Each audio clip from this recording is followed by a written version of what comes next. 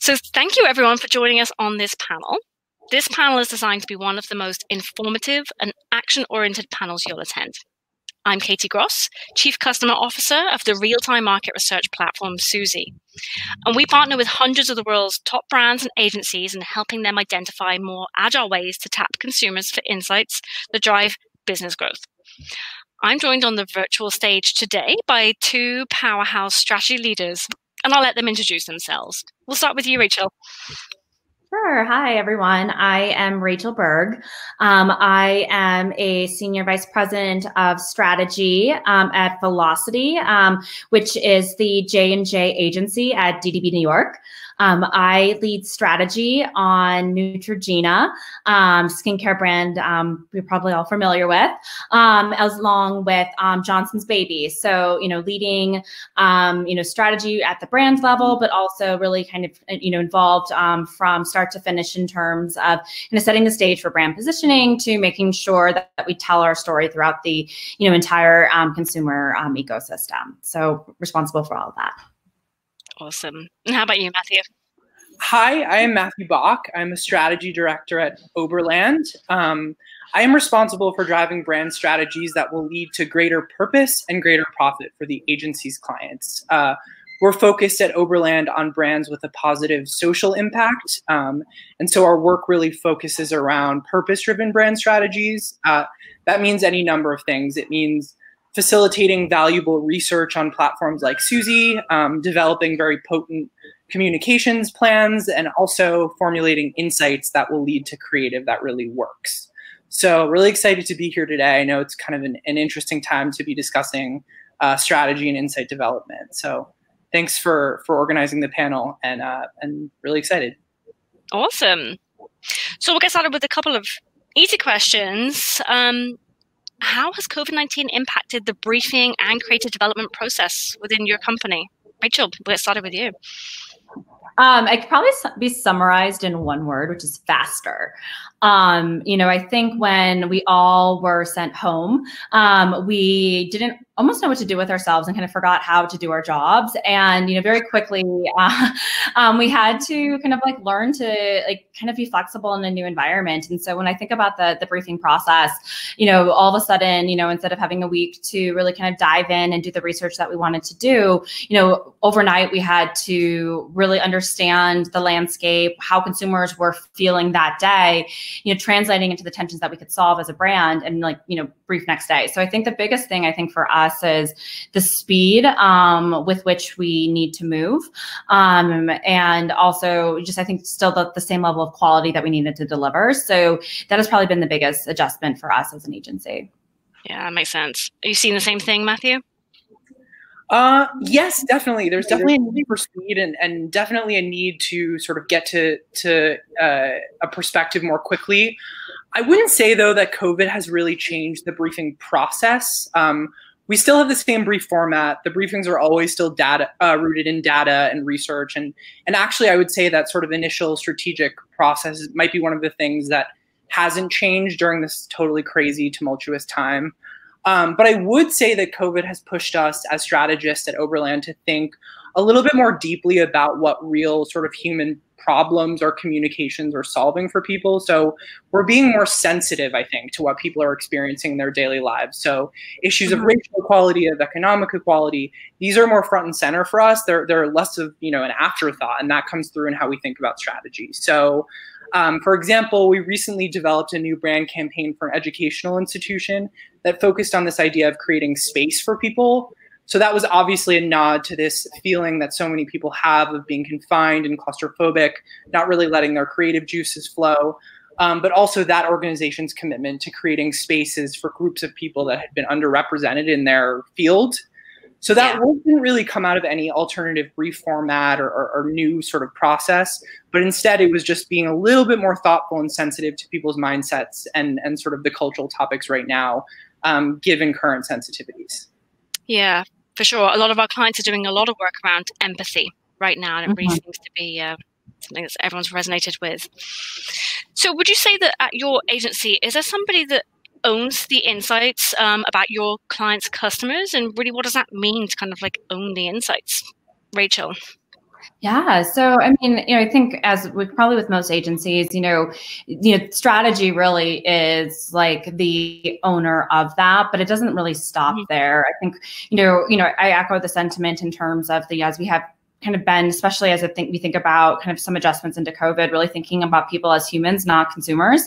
And in order to be able to not only to truly embrace that and understand the emotions that people are feeling, it has to be everyone's responsibility. And so, one of the things that, we've always championed, but I think even more so now, is really making sure that we all deeply understand where our consumer is coming from today. Strategy always, will take the lead in making sure that we are the voice of the consumer. We are, in the head of the consumer for the agency. But what we really try to do is, partner with our creative teams, of course, really making sure that, they are in their heads as well. And our teams take, equal ownership in that in terms of really understanding them and even kind of pushing us as strategists to dig a level deeper on the why sometimes, as we kind of dive into projects. So, but generally speaking, it is the strategy department's responsibility, but it's, best executed when everyone makes it their responsibility.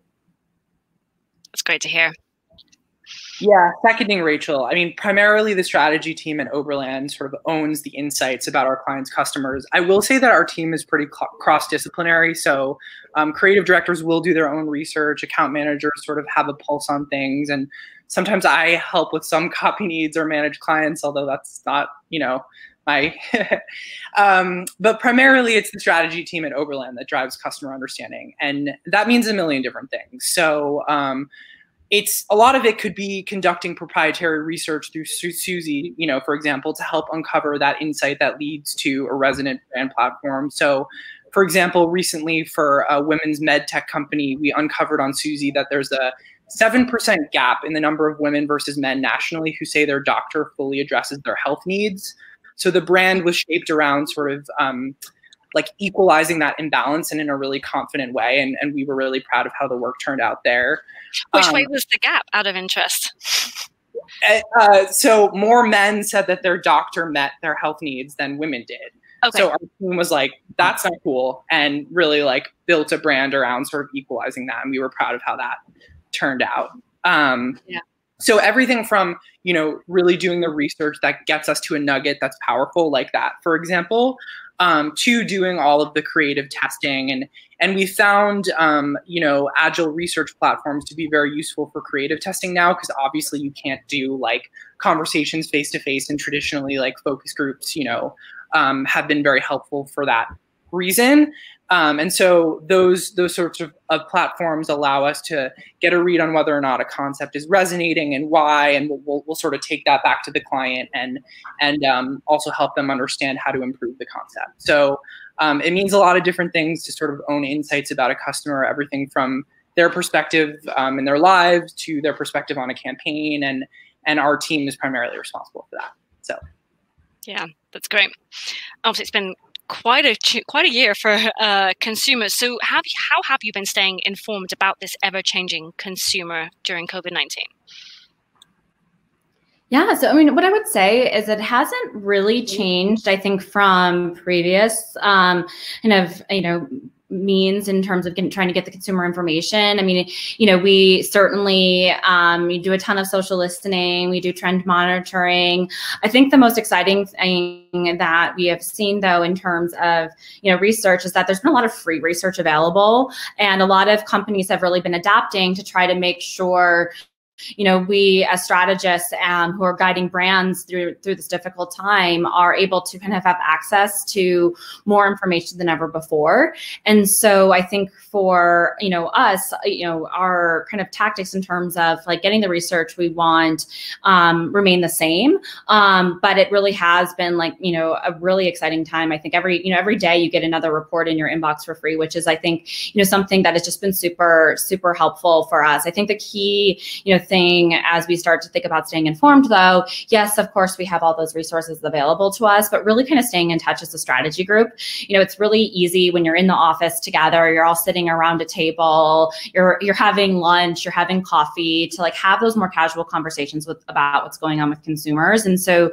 what we've done at DDB, we've actually had twice weekly kind of just strategy department meetings to really just have conversation about what is going on and make sure that we're sharing across businesses. Because while I work on, a beauty brand, other people work, in everything from, beverage to, pharma. And so really kind of sharing and having that dialogue has been probably the most critical piece for myself in terms of really understanding the perspective of, not only what other brands are going through, but what the people that they serve, what they're going through. And so that has been, I think, a key part of trying to kind of stay up with everything that's changing every single day. Yeah, the Insights community's really come together this year with a lot of free reports, a lot of free research. It's been really great to see how kind of collaborative everybody seems to have been this year. Yeah. Matthew, how's it working for your team? Yeah. No, I was just going to second what Rachel said. I think there have been a lot of really interesting perspectives sort of floating around the internet, floating around LinkedIn that have been really helpful for our team. The other thing I would say is that one of the networks that I've tapped into during this time period is just my friend network, like reaching out to my friends and seeing sort of what their lives are like right now. So for example, I have a lot of friends who have actually permanently moved out of New York City, who have made really, really serious changes to their careers, even transitioning into a different career altogether. And that's how I know that, some of the changes that we're experiencing, particularly with younger consumers, aren't just like temporary or going to pass by really easily, but they're more serious and they could potentially be here to stay. So I think one of the things I always remind strategists is that like your friends are consumers too, so talk to them. So that's been really helpful. What I would say that some of those broader studies that you find online and some sort of research that you can do through Suzy, for example, is helpful is to connect with people outside of your friend network, outside of New York City, outside of the creative industries. So we've been running a series of sort of ongoing consumer research studies that have helped us get a pulse on consumer sentiment. We've done studies on shifts when it comes to the food and beverage landscape, which revealed that men are taking a more active role in cooking for their families, and that people are looking for food brands to act more like holistic meal brands with recipe ideas and food enjoyment experiences. We found that action surrounding racial injustice in another survey was newly seen throughout the country and not just on the coasts. So we're taking a temperature check on these sort of important shifts that are happening with the Suzy platform and with other sort of research studies, and that's very helpful. So coupling that with just conversations I've had with my friends and family members has been really helpful to get an overarching sense of things.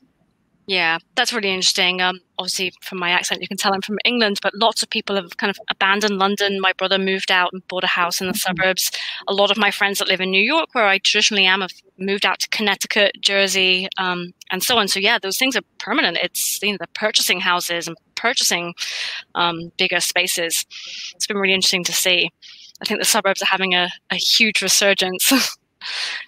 So one question I have is, how do you traditionally empower the creatives with these insights? How do you share those insights? What does that look like to help them during their development process? Rachel, we'll begin with you. Sure. So, I think the biggest thing that we always try to do, as we are kind of building our kind of briefing sessions with the creative teams, or just even kind of trying to shape a work session with them, is ultimately just really making sure we're bringing to life the consumer and the human need. And so bringing the consumer into our discussions and our briefings to really help them understand it. So, that's where, with Suzy, I think it's been really fantastic because, we've had to move much more quickly, like I stated before, but we're able to get real consumer insight, verbatims, understanding of kind of how they are feeling, to help inspire and fuel the creative. So while we might not be able to get into a traditional focus group setting, though I have done several Zoom focus groups over the course of this time, it really is, it's been a powerful tool for us to kind of bring them to life. Also even, to you guys tapping into your networks, actually, speaking to friends and family who might actually be the consumer that we are trying to reach, and having them record a video and bringing that in so our creatives can get a tangible sense of, what the from the, I guess, from the mouth of the consumer, hearing the insight from them. And so that's one of the things that, we really try to do, because at the end of the day, people, they, it's one thing to, I think, read something on a piece of paper, but really to actually see someone speaking and actually kind of feel the emotion and try to kind of just read body language and thinking about all of that, I think has been a really critical kind of added piece in terms of bringing the consumer and the insights to life. Yeah, that's great to hear. Yeah, no, I would just second what Rachel said. It's really fun to have the creatives in the room for the research if possible, and to really work with them on shaping the questions so they feel involved in the process. I would say that sometimes it's also helpful to like really, once you've done the research, just like sit with it, like let it sort of stew for a few days, and then come back to the team with something that's very, very digestible and whittled down. Because sometimes, in the past I've shared like really large decks and really large, output. And it can sometimes be hard for the creative team to wrap their mind around that. So I like to definitely involve the creative team in shaping the questions and being there for the research, but then also to like let the results sit for a bit and then check back in with like a more whittled down output. And so I think the way that, research platforms like Suzy are organized makes that easy, because you can sort of choose what you're, reporting back on. Yeah, that's great. It always reminds me of that very first episode of Mad Men, where the market researcher delivers him that enormous book of insights. The minute she leaves the room, he puts it straight into the trash can. Right, exactly. I've made that mistake before. Yeah. Very insights die a death in the middle of a PowerPoint. So thinking about kind of internal disruption, what I hear from my clients every day is that budgets are being cut and teams are being restructured, leaving you to do more, but with a lot less. But also the businesses are engaging in this kind of far more iterative process as they develop new products, services, campaigns, and so on. So how have the needs of your strategist functions specifically changed in the last few months? And Matthew, we'll get you started on that one. Yeah, so I think really the biggest change is that we've had to become much more knowledgeable about ways to reach people. So about media, that was true before, but I think it's especially true now. So, obviously an out-of-home campaign isn't going to capture the attention of as broad a swath of people as it had before. So we've really had to adapt to all things virtual and become more savvy when it comes to media, giving thought to formats like webinars. We've done a ton of webinars for our brands, and so you have to think about like, how do you structure them so they're not so static, but like more interactive and tailored to people's day-to-day lives? When are people seeing them? How are you promoting them? Those kinds of things. So you make them into the events that people want to attend and not just lectures. How do you think about OTT and YouTube creatively? And so we're bringing that thinking across our brands. And I would say that's one of the things that as a strategist now I've really been confronted with, like, okay, I really have to think about how we're reaching people, not just what the message is. And yeah, I just would say, because most people are still spending so much of their time at home, that requires a lot of creativity, research, and knowledge. So it sort of adds an interesting dimension to the strategist role. Yeah. Rachel, would you say the same?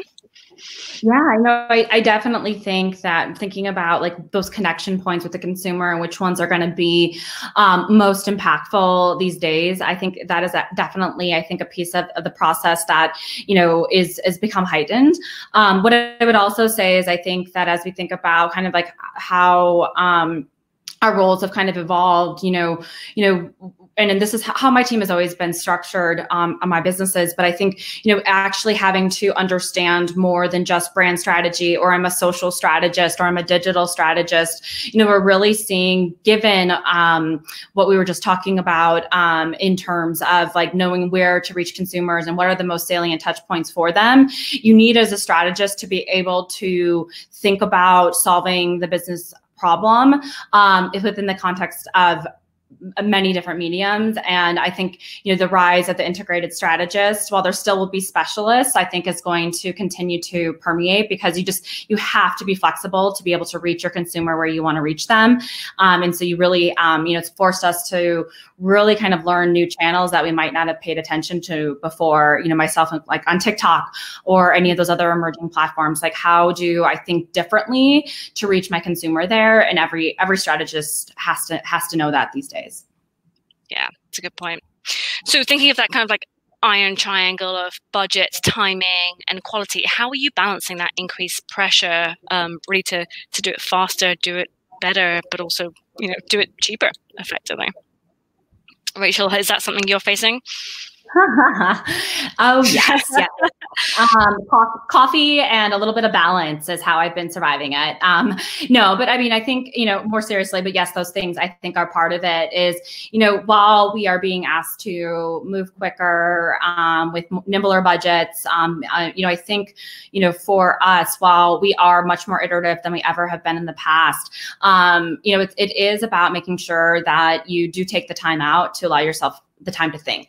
Because I think, some of the best ideas aren't born overnight. It's like that cultivation over the course of a few days, over the course of a week, where you really are able to kind of sometimes crack those really, really tough nuggets. And so really, I've actually, for myself personally, I've blocked out my mornings so that people don't schedule a meeting without asking me, purely so I can have that uninterrupted think time to be able to have that concentrated think space to be able to deliver a brief faster.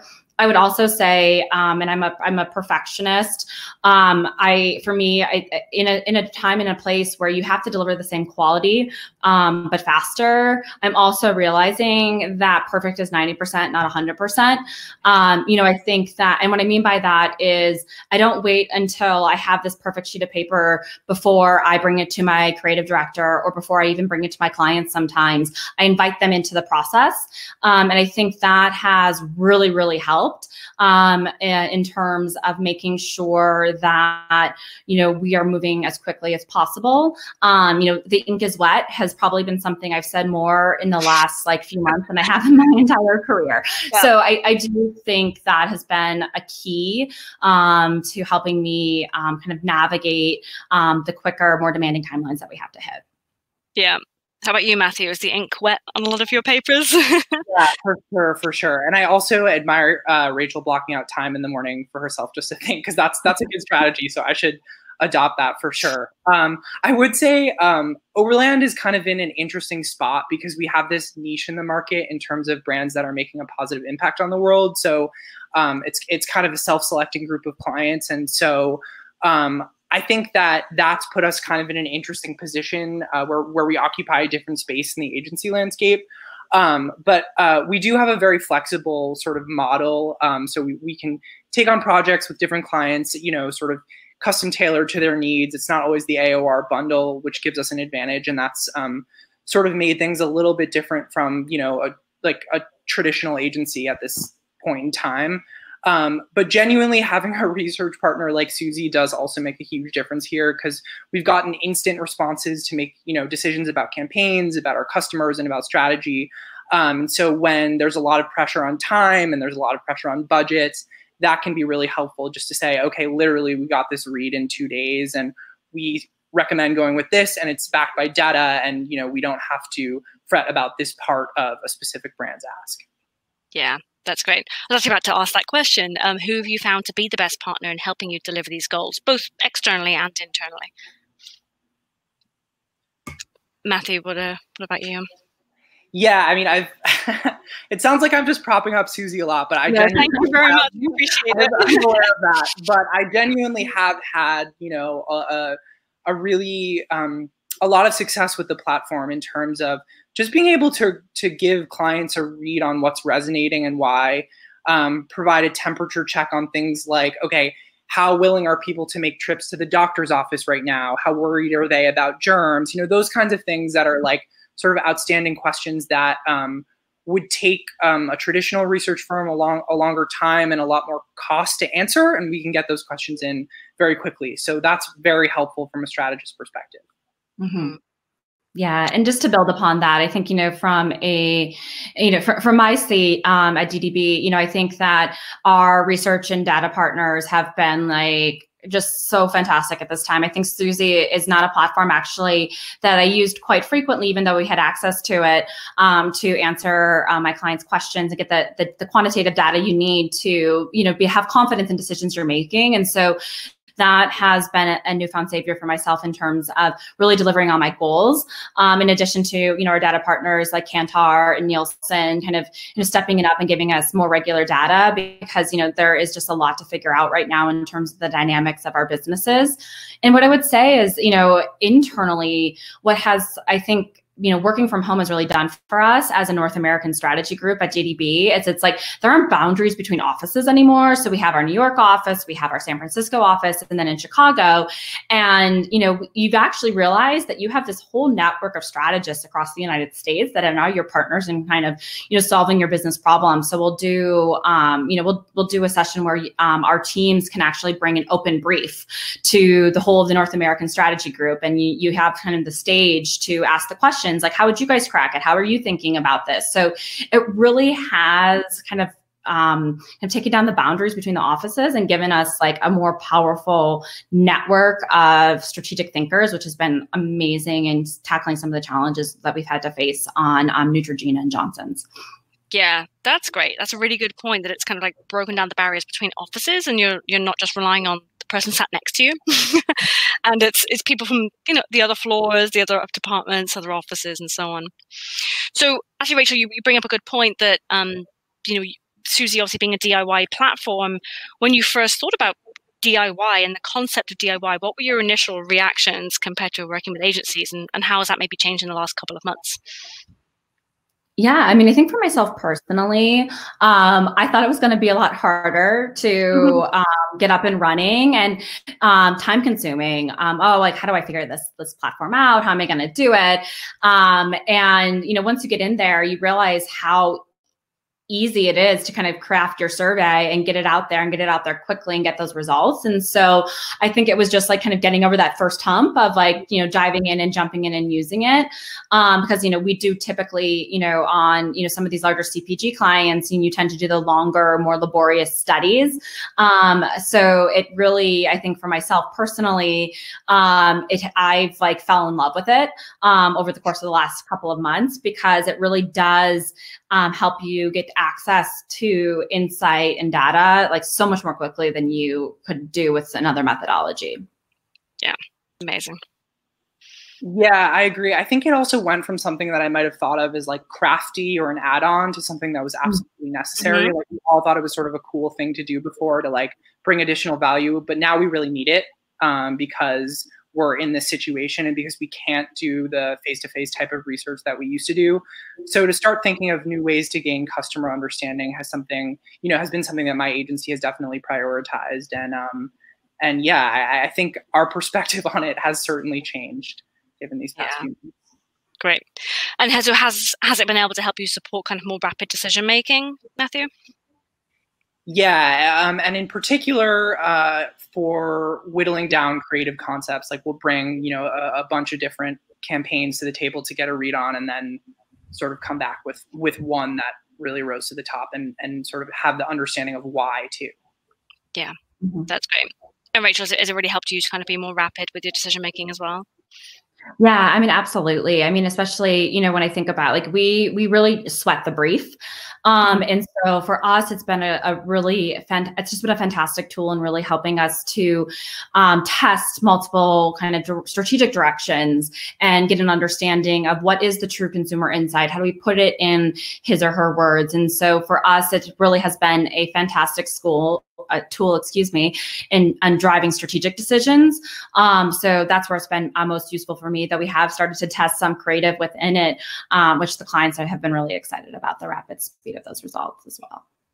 Amazing. So my final question, although probably the hardest question to answer of the session, is what advice would you give to other agency strategy leaders who are trying to bring the customer into their every conversation? Rachel, big question. It is a big question. What I would say, I think there's a couple things. I think one, I think that, as we think about kind of going back to the office, thinking about where we are today. Like, I think that this rapid pace and the speed of culture, which then, kind of drives consumer behavior change, is like, it's not going to slow down. And I think we're going to be in this place for a while where we need to consistently kind of stay on that pulse. And so I think there's a couple of things in terms of delivering on that. I think one, just always remembering that, and I think we've always known this as strategists, but we don't maybe always think about it this way.